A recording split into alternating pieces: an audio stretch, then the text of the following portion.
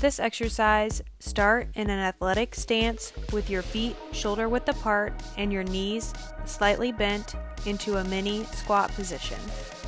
Then step laterally to either the right or the left while maintaining the mini squat position. Proceed in the opposite direction for an equal distance. You should feel this on the outside of your hip and upper thigh. You may add a resistance band around the upper thigh or right above the knee joint to make this exercise more challenging. You can also add in stepping diagonally forward and backward to bring in hip flexor and extensor strength. Begin with 3 sets of 10 per leg. Add resistance, reps, and sets as able.